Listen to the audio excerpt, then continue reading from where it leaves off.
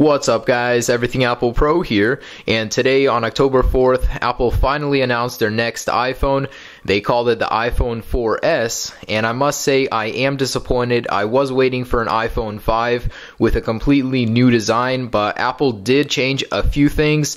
Not on the outside. Cosmetically it looks exactly the same as the iPhone 4. The changes are all on the inside. The iPhone 4S does have an A5 processor, which can be found in the iPad 2, and it will make it 2 times faster and graphically 7 times faster than the current iPhone 4. The iPhone 4S will be a world phone, so it's both GSM and CDMA capable at the same time, so the Verizon iPhone owners will have a SIM card slot as well.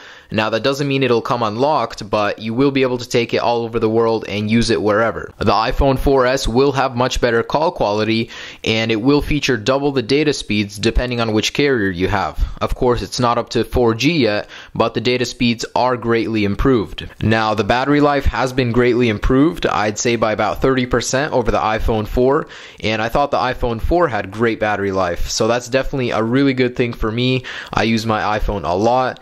And now you'll be able to listen to music for 40 hours, watch video for 10 hours, and talk over 3G for 8 hours. The upgraded camera on the iPhone 4S is what I'm mostly looking forward to, and not only is it a lot faster, the quality has been improved, and it can now record in 1080p. There is a new voice control upgrade called Siri, and it's basically voice control from iOS 4, but upgraded. You can tell it or ask it to do a lot more things. I'm just not that interested in it, so I'm not going to go into detail, but it is pretty cool. Alright guys, that's the iPhone 4S. I know not much of an improvement, but I still will be getting it. Now you guys can pre-order it on the 7th. It does come out on the 14th, and iOS 5 will be released on the 12th.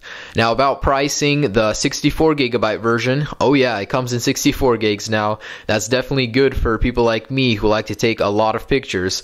But the 64GB version will be $400, the 32GB will be $299, and the 16GB will be $199. Alright guys, thanks for watching. I'll be talking to you guys soon when I have an iPhone 4S in hand. And don't forget about that comment. Definitely leave one. I would love to hear you guys' opinion on the iPhone 4S. And have a great day guys. Peace.